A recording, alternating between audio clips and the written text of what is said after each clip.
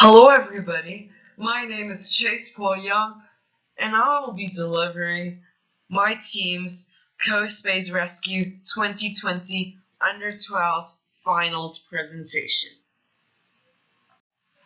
Our names are Chase Paul Young and Isaac Chung. We study in the Gifted Education program at Nanyang Primary School. We have had in-depth exposure with CoSpace Rescue, having participated before and making it to the finals. We have a good knowledge and strong experience with Python, JavaScript, and Scratch. Now I'll be giving you an executive summary of our preliminary challenge. This year, we participated in the CoSpace Rescue Under-12 section. The challenge was to let our robot score the most points as possible by picking up objects and find a way to deposit the objects that it picked up. We also had to ensure that our robot avoided traps and obstacles. Our main strategy was square targeting. We applied it in different scenarios and in different ways. For example, we used it in trying to find the deposit zone. We also used it to keep our robot in the special zone for a specific amount of time to collect as many points as possible. We also used other more basic strategies, including only making the robot deposit after collecting a certain amount of objects and following the wall when a super object spawned. We ended up with a score of 1565 for our preliminary challenge. We struggled with employing our strategies and thus wasted some time. Our methods were quite good, however, and allowed us to obtain a relatively high score.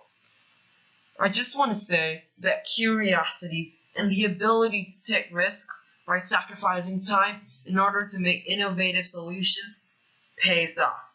It's important to think of non-conventional solutions, and no matter how hard it is to pull it off, the end solutions will always be rewarding. We could have improved by developing the strategy before starting to code, therefore saving time and giving us a clearer direction. That's one of the things that I would have done if I had a chance to redo it all over again. Now, I'm going to teach you how to use square targeting. Square targeting is to contain the robot within the square. Though this sounds simple, it has many uses. In square targeting, we can divide the map into 9 different squares. 0, 0, 1, 0, 2, 0, 0, 1, 1, 1, 2, 0, 0, 2, 1, 2, and 2, 2. Note that this chart that I've drawn here is just approximate, it's not drawn to scale. X refers to the x-axis and y refers to the y-axis.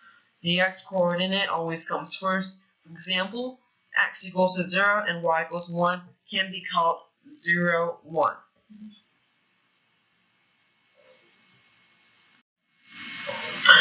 Now this is an example of how square targeting can be useful in finding the deposit zone. So here we have the square, it's 2, 2. Right, so normally when the robot senses the wall, it will bounce up in a certain angle, but we coded it to make sure that in square 2, 2, the angle in which it bounces off the wall changes. The new angle in which it bounces off will send it to the direction of the deposit zone. The robot will be able to go into the deposit zone and deposit. That's quite a neat idea, I think. Now this is another example of how square targeting can be useful, and this is to stay in the special zone. So basically when the robot goes into the square 2, 2, it will be guided into 2, 1 and then into 2, 0 where the special zone is to collect objects. It stays in the special zone for a while. If the loaded object is greater than 4, it can go to the deposit zone. And if the loaded object is smaller than 4, it can go back to pick up more objects, then make it down again. The cycle repeats itself. I think this is also quite a neat, good, and overall very smart algorithm that you can employ. It's very effective in this map. Now, I'm going to be presenting sort of like a simulation of what happened in our game for this map in particular. So we heavily struggled with this map, I think. The robot starts here. It like wins here and then here and here, but here actually we created a special algorithm that I've explained just now. So when it's in this square 0, 0, it will bounce when it touches the yellow. It will bounce up in a different direction that will allow it to go into the deposit zone. That is how we find the deposit zone. And keep in mind that this special square targeting algorithm only occurs when there's 4 or more objects in the robot's back. Another very good idea that we had was to make it momentarily in the game go into this white zone here. The square here is actually 1, 1, so it collects objects here for a while. We create a variable that counts the amount of time it's here, and then after that it leaves, collects more objects, and just collects more objects until it's ready to go into the deposit. So this was a very effective idea. Now, how can we apply the knowledge gained from this game into the real world?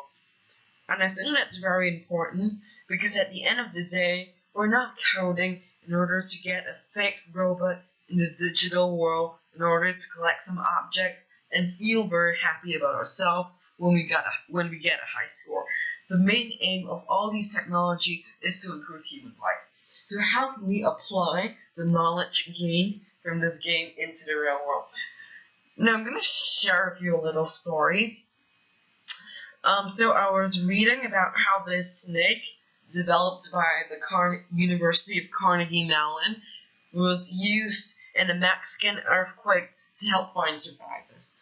So basically, it went into all those like underground piles of rocks and all the debris to find and look for any human survivors. I think that's quite cool. But how can we apply the knowledge gained from this RoboCup CoSpace Rescue into this real life scenario? Well, the algorithms that we have learned can help for the collection of evidence to help find the survivors. Think of the evidence like the objects that we're collecting in the game. And it can also help the snake to detect survivors using all the ultrasonic sensors and stuff like that. Think the objects. And it can also locate the starting and the ending point of its mission. And it can break up the space needed to be searched into different parts, like square targeting, and focus on certain parts to achieve its goals. And it can also use variables to help it be more advanced. So I think actually all these robotics and all are all in the end to be used to help improve the world and to help save lives and all. And I think the stuff that we have learned from the CoSpace Rescue can really be applied into real world scenarios. And I hope I've told you how to apply these knowledge into the real world. So I'd just like to say thank you for listening to our presentation and have a great day.